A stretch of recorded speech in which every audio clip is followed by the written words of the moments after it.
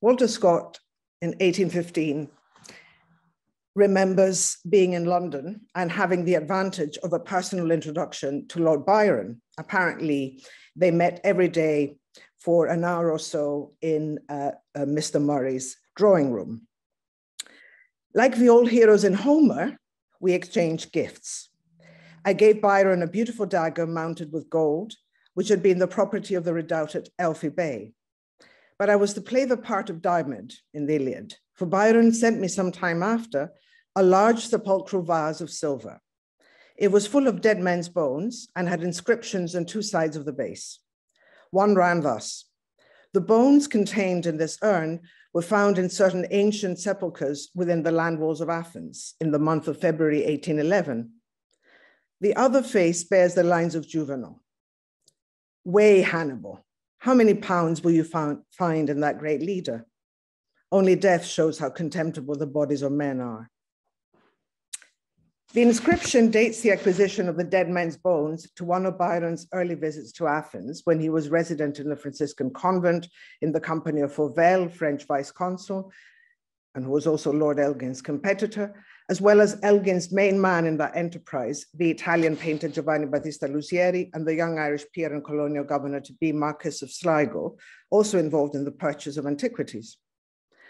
The added gravitas, quite literally suggested by the juvenile inscription on the other side of the urn, meant as a reminder of the ultimate weightlessness of all earthly ambition, is a caution that one might argue Byron liked to invoke, but did not ultimately heed. The same lines were repurposed in Byron's epigraph to his Ode to Napoleon, composed at the time of his hero's abdication of the throne of the world, a momentous event that Byron marked in melancholy contemplation. In this context, the gift's contents are quite literally a memento mori, a souvenir of a fundamentally different scale to Elgin's monumental museum-worthy fragments from a land already imbued with a funereal aura. The objects themselves, the urn and the dagger, but also the timing of their exchange, are rich in historical significance and a certain delicious ironic poignancy that I would resonate with both men, though perhaps with a different message. While Waterloo is still a few months away, the end of the Napoleonic project is clearly nigh, something that Byron would view glumly and Scott with a much more sanguine eye. The dagger, belonging to the once formidable Mamluk chief Muhammad Bey El Alfi, who had resisted the Napoleonic invasion of Egypt as an Anglo-Ottoman ally, speaks of battles and failed campaigns, and is the perfect gift for the author of, among other Eastern tales, the Giaour, the 9th edition of which Byron had dedicated to Scott. The silver urn amounts to a different kind of vanitas, more melancholy for sure, more deferent, but subtly too, because of its Greek content, a nod to the invincibility of an idea, and a riposte perhaps to the challenge of Scott's dagger. In more than one sense then, the Attic bones are well defended in the Anglo-Scottish urn, mere remains, yet possible proof too of the translatio libertatis, the translation of the libertarian spirit across time and space, embraced by Byron and his circle. Scott may or may not have fully appreciated the implications of that Whiggish gesture, but already in 1813, in a letter to Byron, he had commented on Napoleon's ill-fated autumn campaign with a prescient association. This is Scott to Byron. What an awakening of dry bones seems to be taking place on the continent. I could as soon have believed in the resurrection of the Romans as in that of the Prussians, yet it seems a real and active renovation of national spirit. But what this vignette also speaks to is the mixed idiom of symbolization within that exchange formula. We can discern in the synecdochical logic of the gifts, the romance and exoticism of the East, but also of techniques of collection and knowledge production that underpin projects such as the Grand Tour and antiquarian curation. For the late Susan Manning, in its obsession with material particularities, antiquarianism was the other of Enlightenment historiography, the double agent on its boundaries, obsessed with the flotsam and jetsam of the past, yet lacking the connectivity that made for grand historical narrative. And there is a kind of obsession here with material remains of the past that speaks of this antiquarian reflex, a strong one in the case of Scott, of course, who saw himself as an antiquarian clearinghouse for objects and for information, as Ian Gordon Brown puts it. Though from the opposite political corner, as it were, Scott's respect for Byron was built on the common ground of their interest in popular song and the curation of vernacular idioms as survivals of the past. Byron's debt to Scott's minstrelsy of the Scottish border is partly paid in Childe Harold, another curated collection of vernacular material with its own techniques of recording and translation. Such projects of curation and translation, as we know, prepared the ground for the resurgence of Greece as a serious prospect of awakening of dry bones. But as an active field of political, cultural, and identitarian struggles, the Greek War proved an unfortunate testing ground for Byron's commitment to the Translatio Libertatis. And though Scott was sympathetic to the idea of a rudely interrupted but unassailable continuity between Greece's past and present, the mooted project of a Greek field trip in 1831 never materialized. So to put some flesh on the old antiquarian bones, as it were, we need to trace the arc of what under the initial rubric of Philhellenism as the temporalization of a translatable, exchangeable idea becomes a complex engagement with Greece as political and cultural reality during and after the revolution.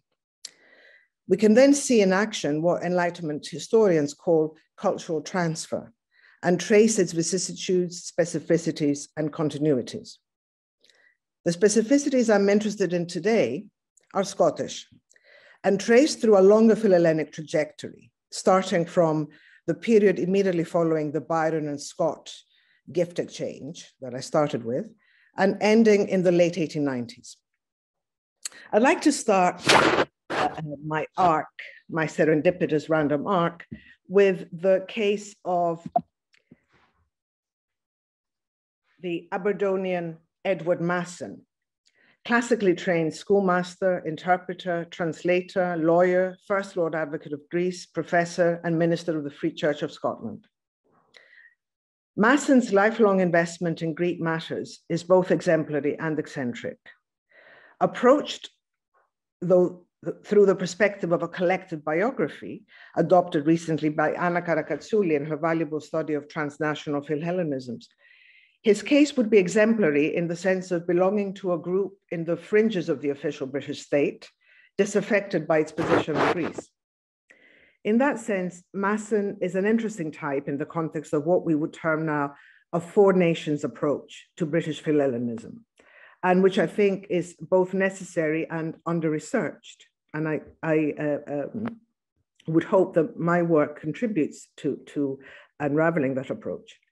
Or through a wider lens, in terms Karakatsouli borrows from Adam Zamoyski, Masson may at a stretch fit the profile of the holy madman beset by religious fervor, forming a conservative international influence.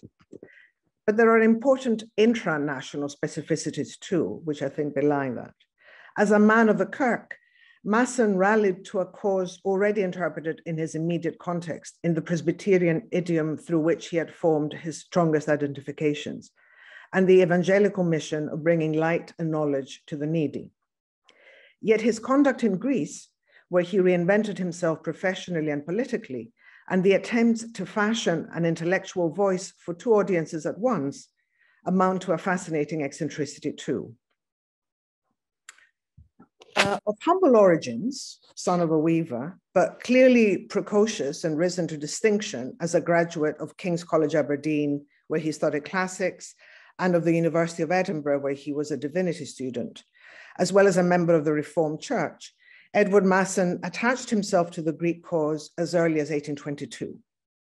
In later accounts, he recalled attending the public meeting in behalf of the Greeks in August of 1822, held in Edinburgh's Merchants' Hall, after the Chios massacre, which galvanized an up to that point rather sluggish response to the revolution, at least in Britain. The numerous and very respectable meeting to take into consideration the case of the unfortunate Greeks and to enter into some measures for the relief was the first public meeting which had been held in Britain upon the subject, a fact that Masson never tired of pointing out. Quoting from the detailed account in The Scotsman of 10th August 1822, Masson singled out the passionate address by the Reverend Dr. Machree, illustrious biographer of Knox and Melville, who as the historian of our own Scottish struggles for religious and civil liberty, was of all others the person who could most appropriately take the lead on such occasion. Machree's rousing speech, Masson recalls, drew from me in early youth tears of enthusiasm. In a later account in 1860, Masson cited Machree's concluding words with meaningful emphasis. This is Machree. I think I hear the angel of providence in communicating to Western Europe through the instrumentality of living Greeks, the Greek scriptures and all the stores of Grecian literature, thus address the inhabitants. These will aid you in effecting your emancipation from the shackles of despotism, which have entwined themselves around mind and body. It is in this echo chamber of formative declamations that we may find resonances of the particular mindset and worldview that in its own small and singular way inflected the understanding of the Greek cause as a vanguard, exemplary concern for us, a son of Albyn, fired up by the spirit of the covenant and of the Grampians, as he put it. In an important sense, Machree's rallying call in that meeting aimed to rouse more than sympathy for a Christian people in peril, as would befit the vociferous critic of the dismissive treatment of the Covenanters by Walter Scott in his Old Mortality, about which Machree wrote a scathing review. The minister of the Constitutional Associate Presbytery stakes a claim here to the authentic response of the righteous to a just cause. Now, if you also take into account that the meeting on behalf of the Greeks that Machree addressed took place 3 days before the arrival in Edinburgh of George IV, the first by an English sovereign in 150 years, which was stage managed as a tartan extravaganza by Walter Scott as chairman of the Celtic Society of Edinburgh.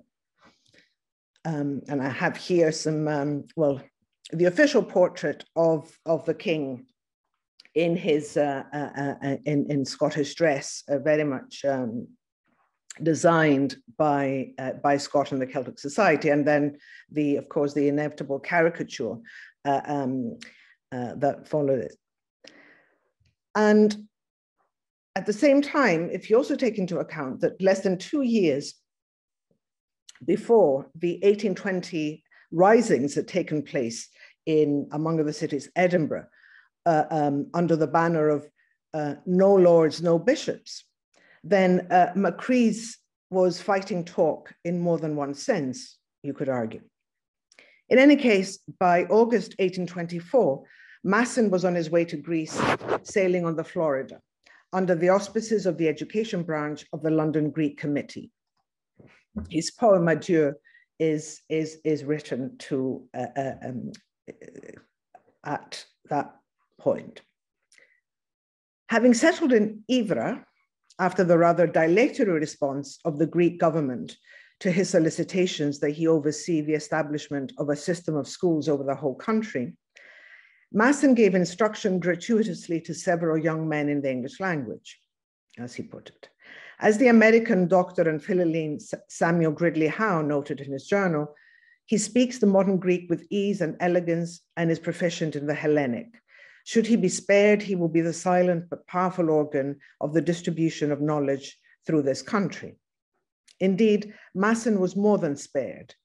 His extraordinary command of the language earned him the post of secretary and interpreter to the fellow Scot Thomas Cochrane, heir to the title of Earl of Dundonald, on his commission as High Admiral of the Greek Navy.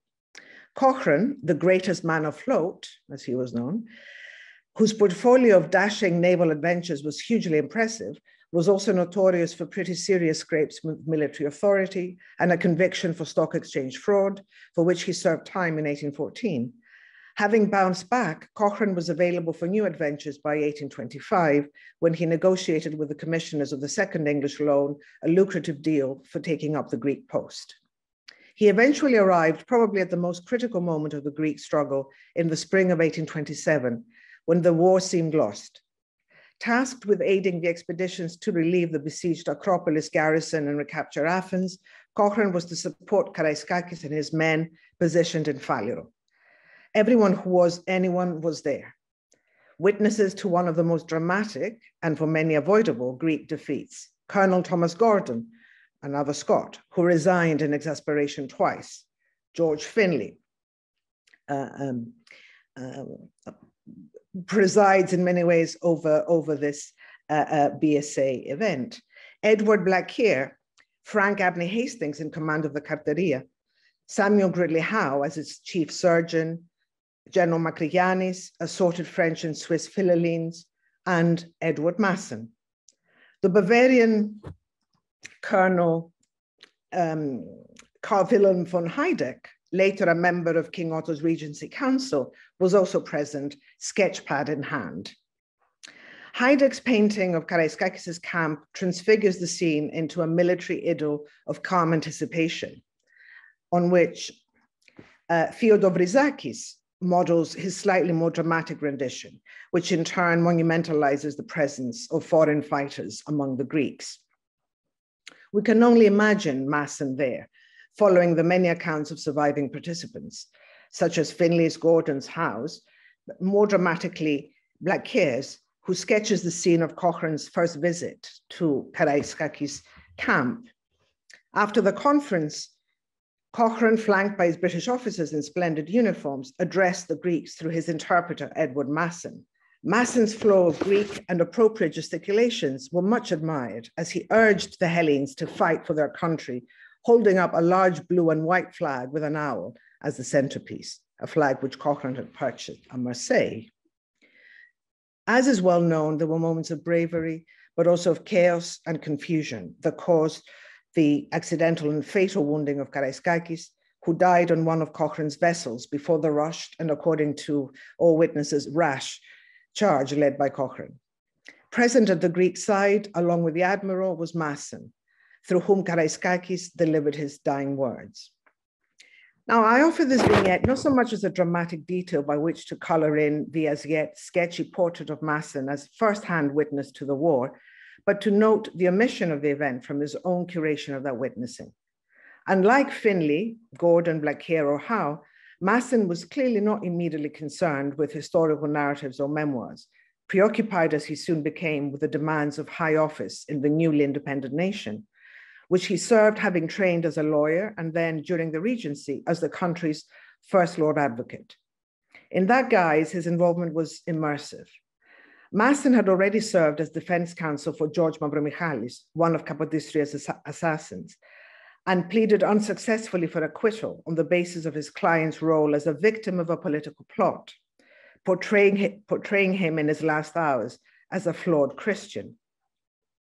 In the first of his compilations of Anglo-Greek material, Philhellenica, or poetic translations with an introduction on the condition and prospects of the Greek nation by a Scottish Philhellene, published in Edinburgh in 1852, among his own translations into New Testament Greek of such classics as Wordsworth's She Dwelt Among the Untrodden Ways, Moore's A Minstrel Boy, Burns's Scots for Hay, Masson includes renditions in English of Alexandros Soutsos' sympathetic soliloquy of George Mavromichalis, alongside another scathing satire by the virulently anti-Capodistrian poet.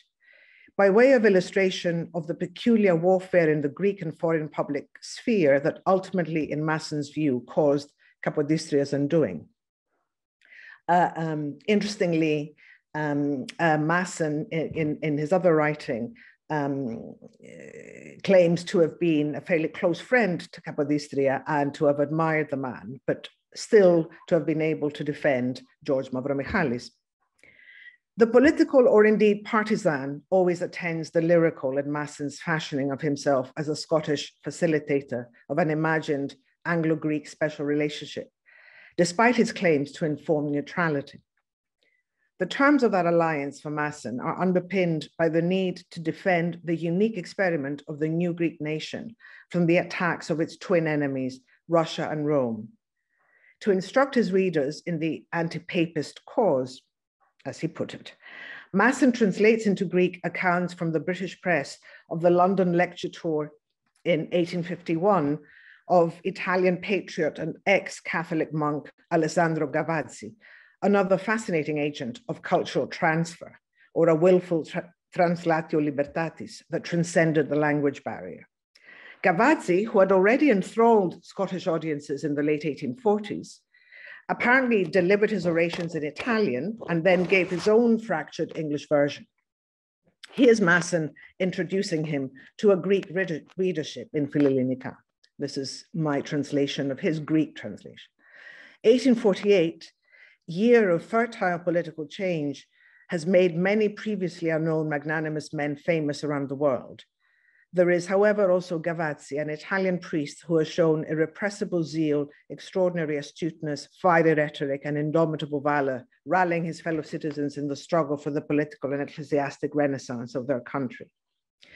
Masson triangulates Italy with Greece and Scotland here by rallying the allied energies of the 1848 rebellions to the transnational cause of what he calls elsewhere the genuine Catholicity of the true church. According to Masson, the Scottish reformers acted on thoroughly Catholic and conservative principles. Their declared object was to bring back, to restore the face of the primitive Kirk, and the restored Reformed National Communion they denominated the Reformed Catholic Kirk of Scotland.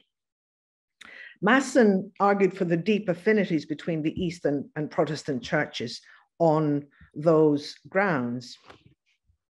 The historic testimony of the Eastern Church, uninterrupted and unvaried since the days of the apostles, is an invaluable living witness to the Protestant cause.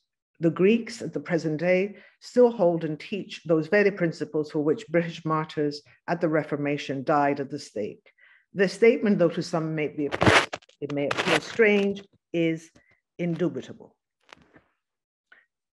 Masson's Presbyterian training in compelling oration, combined with his own legal skills, was most controversially deployed in his performance as public prosecutor in the 1834 trial of the retired General Kolocotronis and his alleged co-conspirator General Plaputas for high treason, that is, for their instigation of a plot against the Regency. In what is now considered to have been a show trial, Masson, appointed by the Regency, was allegedly involved in the manipulation and bribing of witnesses and the intimidation of the judges, two of whom refused to sign the death sentence and were forced by bayonet-wielding policemen to be present when the verdict was announced. The proceedings of the trial record only a summary of Masson's speech, which was in Greek, and which apparently lasted 5.5 hours. We will never know what a legal tirade by a Scottish master of the Greek tongue sounded like, but we can perhaps imagine the tone in which it was delivered. Not unlike the witnesses to Father Gavazzi's mesmerizing performances in incomprehensible Italian, the Nafplion courtroom audience was supposed to have been dumbfounded. The proceedings were produced by Greek historians as testament both to the machinations of the Regency and its broader pernicious influence on post-independence Greek politics, firmly placed Masson on the wrong side of history.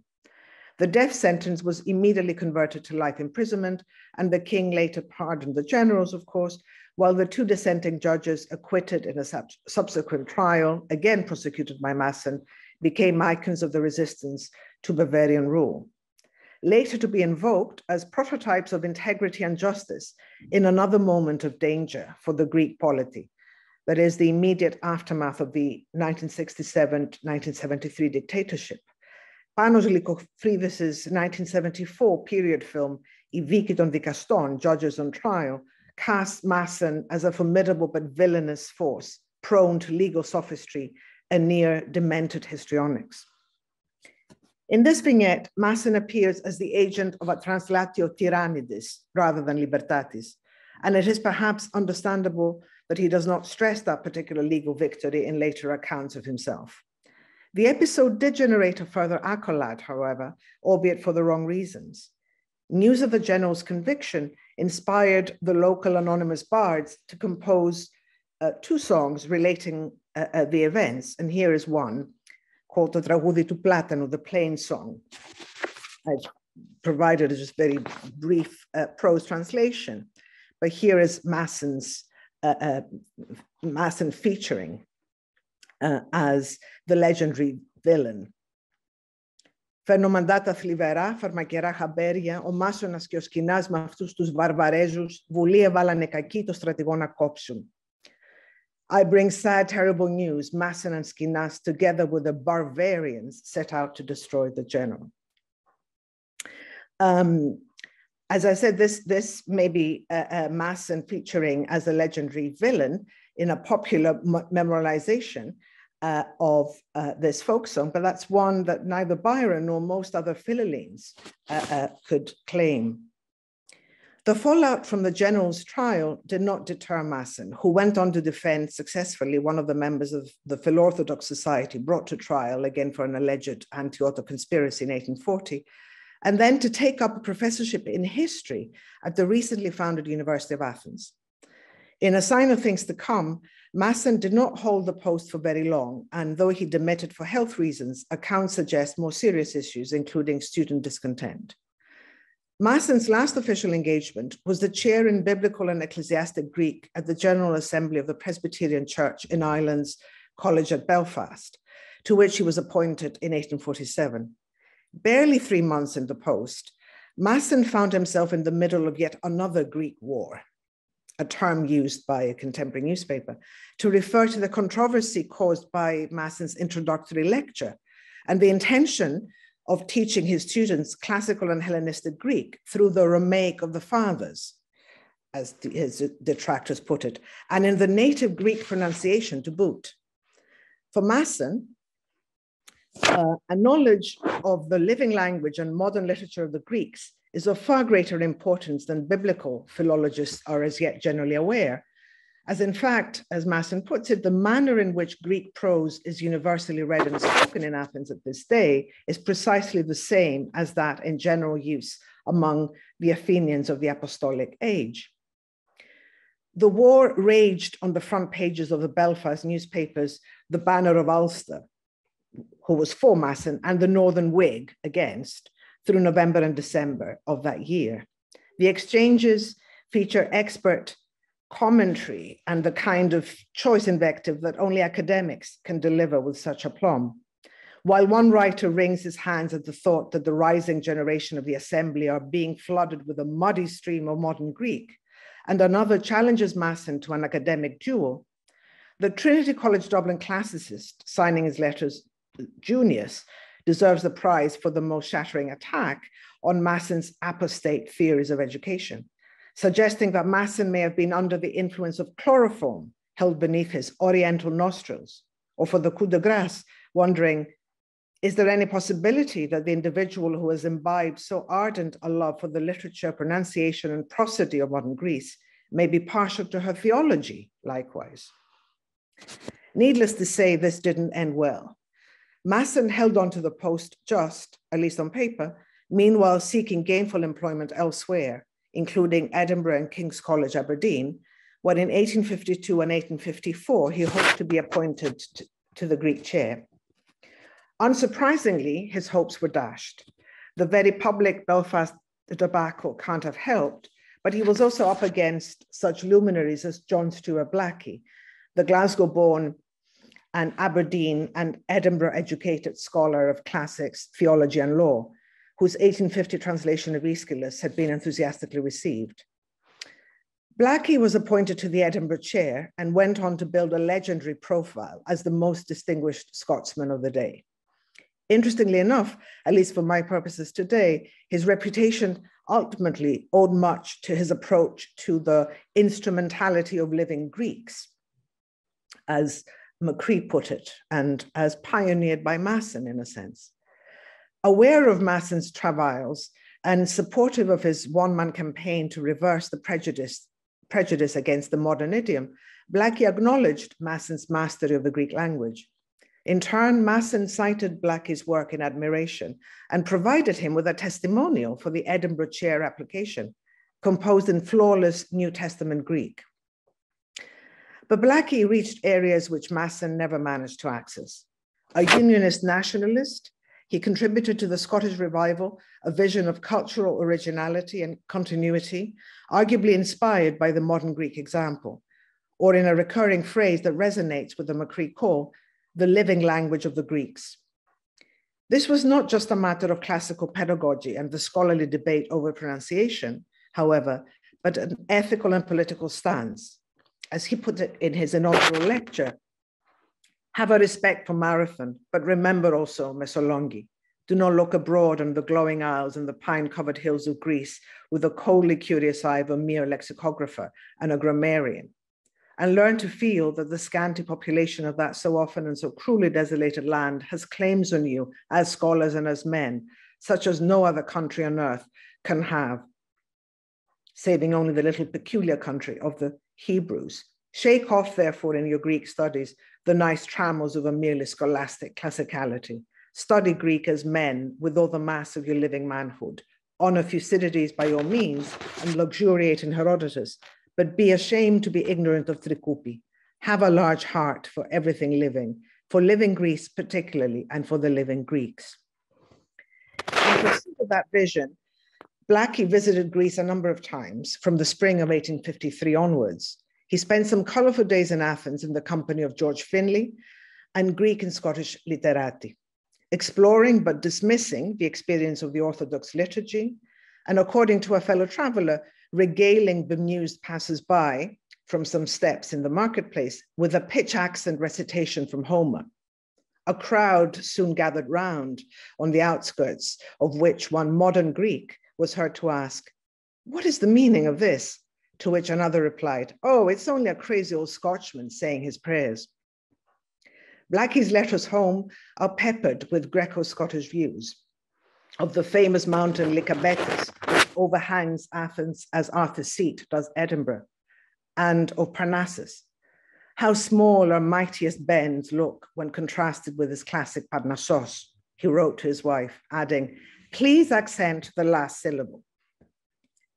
These commonplaces of the classically minded traveler pick up resonance when read alongside other instances of cultural projection in Blackie's writing, such as this impassioned account of the geographic and political Scottish landscape in his 1885 historico-economical inquiry on the Scottish Highlanders and the landlords.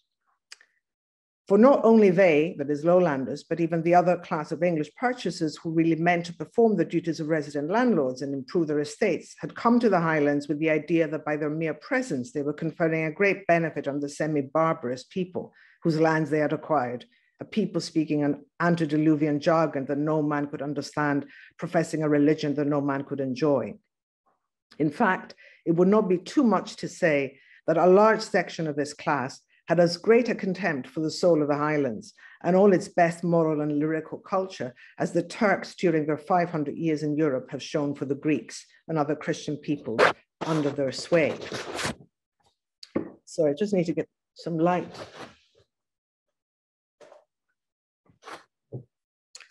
Meanwhile, Edward Masson was never vindicated at Belfast, despite his fiery defense of his pedagogical methods and lifelong commitment to education in the college committee meetings where his fate was to be decided. On trial himself, ironically, as it turned out, for his overzealous belief in the principle of Greek linguistic continuity and his idiosyncratic interpretation of Greek as a timeless evangelical lingua franca, he was in a sense a victim of the volatility of forces unleashed by reawakenings and projects of renovation in many hands. Knighted by King Otto in absentia and peripatetic for a few years after the Belfast controversy, teaching private Greek classes and preaching, he returned to Athens in 1865, where he continued briefly to publish short-lived journals with the aim of supporting Greek philology, the good governance and true independence of Greece, the eventual political unification of the Panhellenium, and the restitution of the good name of Greece and the Greeks in the face of calumnies and misunderstandings perpetuated by the foreign press based in the country. He signed his name Edwardos Masson Kalydonios, Edward Masson, Caledonian. As the brother-in-law of Mrs. Frances Hill, having married her sister Elizabeth Mulligan in 1838, Masson became a member of another Philhellenic family and operation, led by the Reverend John Hill, who had settled in Athens at the behest of the American Protestant Episcopal Board mission. The Hills founded a school for girls in 1831, followed by another for boys and a more advanced institute, which survived the vicissitudes of mission politics and eventually merged into the private institution that operates to this day. Masson's eldest daughter, Bessie Masson, directed the Hill School from 1884 to 1917, and the first names of his children, Bessie and John, a third child, Francis, only lived for a year, feature in the school family tree well into the 2000s. The current director of Hill School is Mini Panagiotopoulou Kara, granddaughter of Bessie Masson Elivizatou, who so graciously allowed me access to the school's archive, recalled in conversation her great-great-grandfather's reputation as the black sheep of the family. The headstone in the Athens New Protestant Cemetery, where Edward Masson is buried, reads, "A mind richly stored, guilelessness and scrupulous integrity characterize a life devoted to the welfare of Greece." But I want to end today's sampling of Scottish Grecophilia with a brief presentation of a daughter of Albyn. Isabella Fyvie Mayo, born into a London-based middle-class Aberdonian family, was by the time she published her Greek tale, a prolific author of popular novels and short stories, and an active speaker and campaigner for anti-imperialist, anti-racist, pacifist, and women workers' causes. When she moved to Aberdeen as a 35-year-old widow in 1878, Mayo's literary reputation as a writer for mainstream religious family periodicals would have preceded her in religious and university circles, though most of her serials and books had appeared under the pseudonym Edward Garrett. An evangelical Christian socialist and Tolstoyan ethical anarchist by the mid-1890s, Mayo sought to promote social revolution through the slow, peaceful process of personal reformation, leading to a free individual life, the force of which she considered to be the salt of the earth. In an 1894 lecture of that title for the Aberdeen Sabbath School Union, according to a newspaper report, she spoke of small beginnings that led to great endings, and she proceeded to illustrate her doctrine by referring to the causes which ultimately produced Bunyan and his work, and which produced the Glasgow Foundry Boys organization through the labors of a factory girl. She went on to show how evils might be averted by the force of individual heroism. A daughter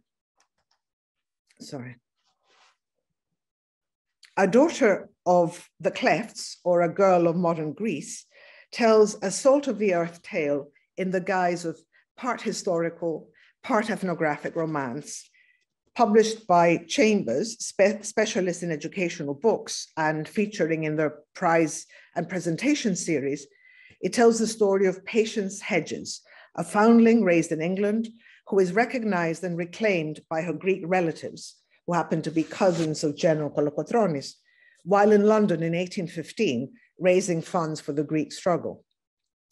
Now known as Stella Pharmakis, the girl joins the revolution, marries a palikar, witnesses the joys and horrors of the war, survives the Missolonghi siege, and settles in Athens to begin the good work of national restoration, each doing one's own little share. Though fitting the mold of the period's anxiety over the prospects and representations of girlhood, Mayo's didacticism is aimed equally at adult concerns, such as freedom, justice, personal and political self-determination, and the ethics of empathy and rootedness in an authentic national culture.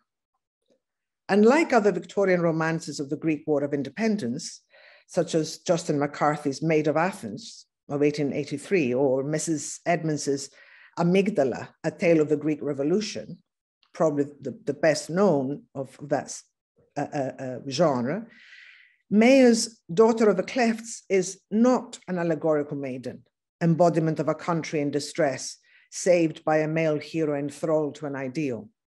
In fact, there is no male hero in the novel, other than the anonymous brave palikars whose emblematic dress is readily donned by equally brave girls when the occasion demands it. This is an illustration from the novel depicting the Missolonghi exodus that Patience cum Stella and her husband Constantine survive. And for that,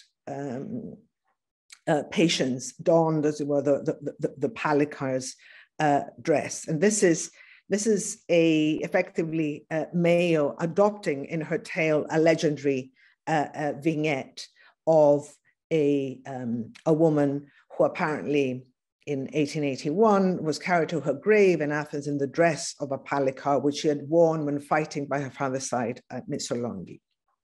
This is a long, many stories celebrating the women fighters in Palicar, as it were, garb.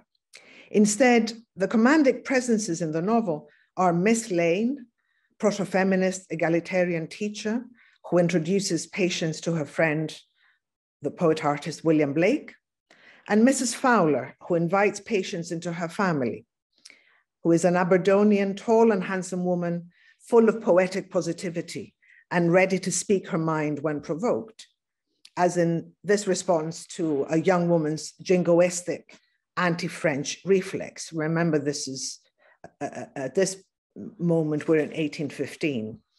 She laughed again. This is Mrs. Fowler. We're at war with some of them, she said. We're fighting for the French royalties now. Once we used to fight with them. I can't make it out. I've known French people of all sorts, Republican, Royalist, Bonapartist, and I've got on well with all of them, and I've liked and respected most of them. Perhaps that is partly through my Scotch blood. You see, the old Scottish nation was ever so much more friendly with France than it was with England itself. And faith, I feel the ancient feud with England is in me yet. Why is it always English this and English that, and England, England, when it ought to be Great Britain and Ireland? Who carries the business of England over the world? The Scotch. Who fights for England and does their hardest work? The Irish. I was always on the side of the Irish against Lord Castlereagh, whom I hate. There used to be a deal of talk just after I was married about the way the Turks treat the Greeks, and there's a deal of talk just now over the way Russia is using Poland. But I guess governments are much of a muchness in the way they treat those they get into their power. In old times, weren't the Irish ordered to dress like the English? Whether they could afford it or not, poor dears, and didn't England forbid the Highland kilt? I don't believe Scotland will be able to put up peaceably with England at all if Scotland had ever been conquered. Instead of that, she gave England her kings, such as they are. She wasn't so proud of the breed as to want to keep it all to herself. And so she puts up with England, just as one puts up with forward people who don't know manners. No prizes for guessing on which Aberdonian pacifist anarchist Mrs. Fowler is based. Yet this is not just a case of authorial indulgence, doing a little bit of a caricature. Mayo's representation of the staple Victorian foster mother as a woman of independent and strong political views is interesting in its own right, but it is the correlation between the dissenting Scottishness and the natural empathy with a Greek girl that gives it more weight and specificity to my eyes. Empathy is a key conduit here, and it takes many forms, including most significantly for the plot, the resilience of a deep-seated, embodied national memory reactivated through song and lament, a kind of national telepathy, as it were. Patience is prone to such stirrings. When Miss Lane came upon her, she was sitting idly, her head against the wall, crooning a monotonous wailing sound to which she put no words. Why? Where did you get that sad song? Asked Miss Lane playfully. Patience started and hesitated. She did not seem to have noticed what she was singing, so she crooned on again for a moment and then said, I think it is what I heard some foreigners singing when I was out with the Fowlers on the night of the illuminations. This is the scene to which Patience refers. This is the night of the Waterloo illuminations in London. Suddenly, at the juncture where Chancery Lane cuts into narrow Fleet Street and where the crowd was densest, a new sound was heard, which yet did not sound above, but as it were below the general hubbub. It was the sound of many voices joined in a steady, monotonous chant, which had about it something infinitely wild and pathetic. Well, to be sure, said Mrs. Fowler, what funny people are these? Surely they don't bring out lunatics to see illuminations. They're not lunatics, they are Greeks, said Mr. Pavitt. There's always a lot of them in London doing business. And I heard there are some some come over lately from Paris. Would Bonaparte have done anything to the Greeks? Asked Mrs. Fowler in a woman's generalizing way. Oh dear, no, Mr. Pavitt answered, but they might have had to fight on one side or the other, and there's some of them who make believe they don't want to be mixed up with any country but their dear Greece. But they will never be able to do anything for Greece. It's a used up country. Don't you remember Byron's poetry about Greece? Everything that Byron says isn't gospel, remarked Mrs. Fowler coolly. So though Mrs. Fowler cannot immediately receive the new sound of the wild and pathetic chant bursting through the cheers of the crowds gathered for the victory illuminations, she has enough nous to doubt the official lines on the matter. Pitting Byron's poetry against Greek song is another subtle, or perhaps not so subtle, dig at received opinion, but also the unreliability or presumption of certain forms of mediation. Though Mayo engages in that herself as she repurposes material from recent translations of Greek poetry, folk song, 1821 memoirs and biographies, as well as her own impressions from her visits to Greece. The sentimental, empathetic address of her romance counterbalances the allegorical tenor of the national tale. In a sense, if it is a national tale, Mayo's is a, if you want, transnational tale, for in a sense, what the story speaks to is a joint recognition and awakening, the reformation of characters such as Mrs. Fowler and indirectly the reader, through the conversion and exemplary commitment of a girl with roots in two communities. Though non-denominational, Mayo was inspired by Scottish Presbyterian speakers and activists, especially of the anti-imperialist pacifist kind, as figures of integrity and conviction, and at least a version of the Protestant spirit of independent interpretation inflects her ethical, anarchist, Christian socialist doctrine of the force of the individual life. An aspect of that, as A Daughter of the Cleft suggests, is the awareness and the ability to recognize both particularities and affinities, or the deeper continuities between nations and cultures. As she puts it in her account of a visit to Athens at Easter time in 1896, the modern Greek reminds me of the Scotsman. Like the Scotsman too, he is often grave and stern or pathetic of aspect, and he makes very little palaver and no display of deference. He's a human being. You are a human being. That is the relation between you. Thank you very much.